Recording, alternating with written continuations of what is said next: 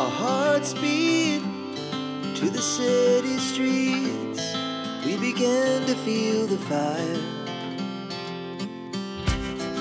We rise like tall buildings as the chemicals they take us higher. The night's young, it has just begun. Great result. And today's little discussion, we're going to be talking about the blue hour, but also white balance, because if you get your white balance wrong during the blue hour, your results are not going to be quite right. Gee, I think I'm going to try and pick places where I ain't going to walk up hills. So first off, what is the blue hour? Well, the blue hour is the hour before sunrise, and pretty low light, as you can see. It's still pretty dark, but if you're doing obviously any photography where you want to get the blue hour, then like today, sunrise is at 6:01, so the blue hour is from say 5. It's now 10 to 5 in the morning, which meant I got up at 4 o'clock this morning. Oh, it ain't even summer yet, and when we get to where I need to be, we'll go over a few little basics of white balance. The night's young, it has just begun. As she puts her hand in mine, we wanna chase the night, wanna dance to the light, pull the stars from the sky just to... It's a little bit blowy, I should have brought my hat now. Anyway, so white balance. I'll start with a really quick composition here, very quick, and I have took 3 different shots. Now this is not an auto white balance. I'll explain why I don't use auto white balance when it's in the blue hour in a minute. But this is just to show you how the colours look different depending on your white balance setting, and this is pretty much what it's all about, really. So you put on auto white balance, which I haven't done here. I've actually set these. Actually, no, I'll tell you the reason why I don't use auto during the blue hour. See, the thing is you don't have much light, and this is where your cameras can, not all the time, a lot of the modern mirrorless and that, yeah, they're actually pretty good at getting it spot on. However, let's stay away from the auto white balance. And because when you take the shot, you really actually want to try to get it as pretty close to as your eyes see. Because the thing is, how your eyes see it and how your camera see it are 2 different things. I've said this before. So if you're wanting to actually try to get it as it is, as you're actually seeing it, this is where a little tip that I use is I always set, even though it's clear, as you can see out here, look, it's clear, look at that here. I set the actual white balance to cloudy, and this is around about 600k, which is sort of where you want to be. But if you want to try and get, enhance the blue, then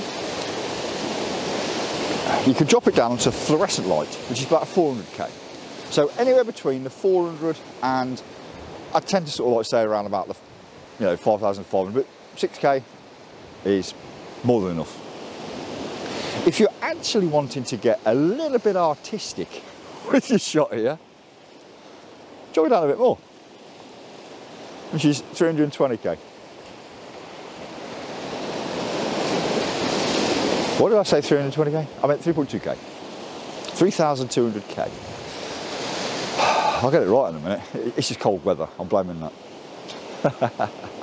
Now there's a lot of cameras where you can actually set the white balance manually. For me, I think the presets that are actually on the back of your camera will suffice. I mean, they are, good enough, but they are better than just using auto white balance. So, yeah, I think my recommendation would be to, don't stick with auto white balance, and if you're sort of like out and it's a cloudy day, set it to cloudy and so on and so forth, just set it to what it says. You know, if that's what you're doing, then set it to that. And you'll find that your images are a lot better. Now, I know that some people are sort of saying, well, do you know what? It doesn't really matter because I can soon set it in post anyway. Well, yeah, I know you can change it when you're actually in Lightroom.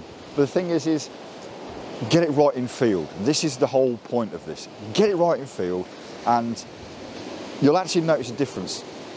You know, even when you do post work, you know, just get it right in the field. And the reason being for this is, let's just talk a little bit about your camera. So when you take your photo, on the back of your camera, you've got your screen and you'll look at that image. Now, depending on how you set your white balance is going to depend on the image on the back of your screen. So you're going to get a better representation. You're going to see that little bit better where that image is what you want, etc, etc, etc. Because the back of your screen on your camera converts to JPEG. Just had a chat with a couple of other photographers and that they were just turn that light up a bit. It's a bit you can't see me ugly mush very well.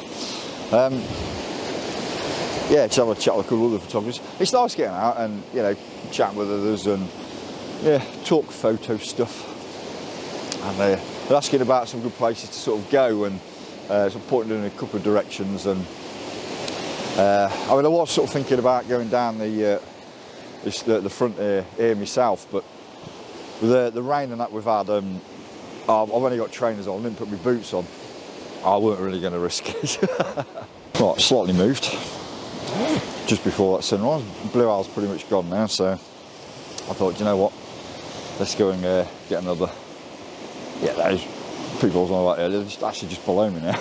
Blue owl's gone, so now it's time to change the white balance again.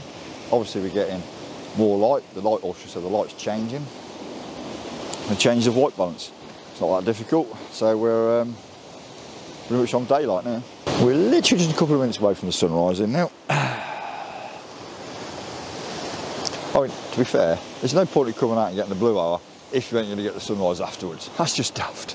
And on this one, well, I'll put the 10-ND filter on. And we've got a 25-second exposure. This is really going to be a bit artistic, but the white balance, I haven't changed.